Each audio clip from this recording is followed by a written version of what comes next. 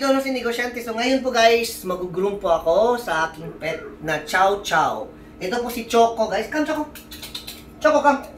Ito po si Choco guys. Ito po ang aking male pet na Chow Chow. So ngayon papaliguan ko po at saka pakita ko po sa inyo yung pag-grooming ko po sa kanya.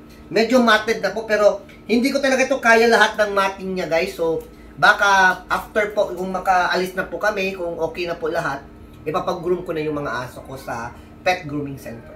Ito po yung shampoo gamit ko. Medyo maliit lang. Ito lang kasi available stocks po. Pero usually po nag-order talaga ako na per gallon talaga yung in-order ko sa dog shampoo. Kasi marami po akong aso. So, ito lang muna. Medyo maliit lang. Ito lang available po dito sa amin sa car.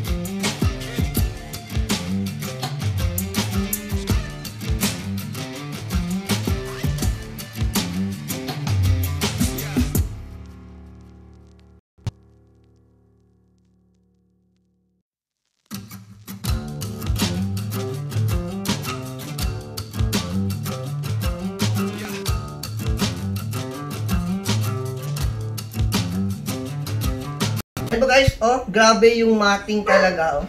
Matted talaga yung buhok. So, actually po, nagpa-schedule na po ako bukas. Open na pala yung grooming center. So, bukas po guys, magpapag-groom po ako. Ipakakat ko to yung buhok nila. So, basically, gusto ko yung shave down para at least hindi po siya mahirap i-maintain yung buhok ng aso. So, usually talaga shave down talaga gusto ko. Natapos ko na po paliguan yung mga aso ko, na-dry ko na, tapos nasuklay ko na. Medyo nahihirapan ako sa matted hairs talaga. So, yun talaga ang pinaka-disadvantage guys, kung yung mga aso mo, yung mahahaba yung balahibo.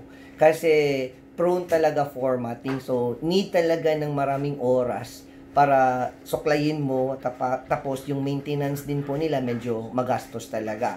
So, maganda tingnan po guys yung aso kung maganda yung balahibo. Pero ang problema lang is yung maintenance talaga.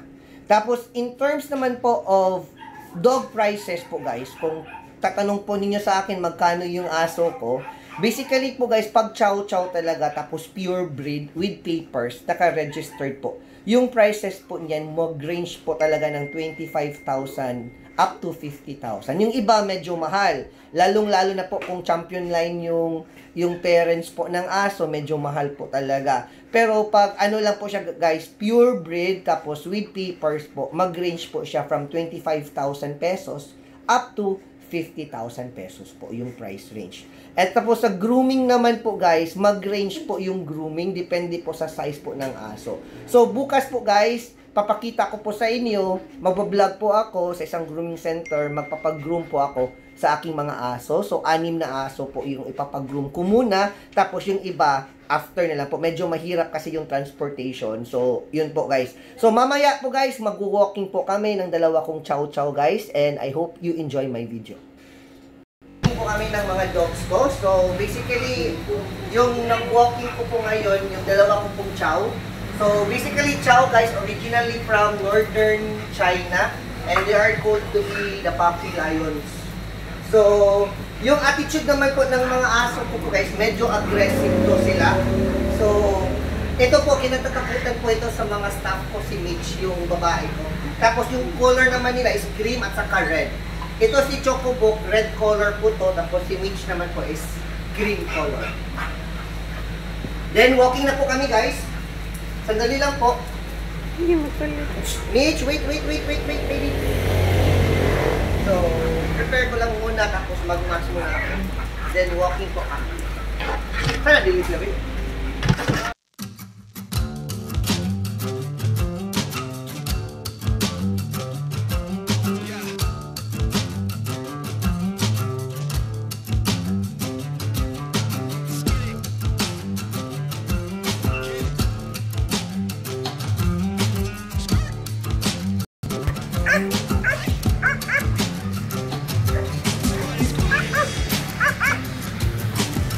Actually guys, medyo aggressive talaga ito when they try to see other dogs.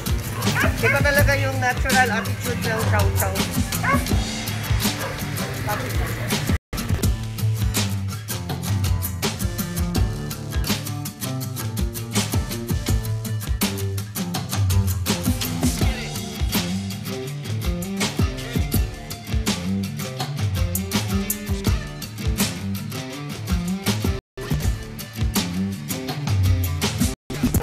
Maraming aso talaga, tinatahulan talaga nila. So, usually nahihirapan ako pag sabay-sabay ko po yung dogs ko, i-walk ko. Kasi medyo nahihirapan ako, lalo na po sa kanila, medyo malalaki. So, ito yung ayaw ko talaga mag-walking pag dalawa yung dogs na dala ko. Dati po guys, wala pang lockdown. Usually po, mag-walking po kami kasama yung mga anak ko. Parang banding na po.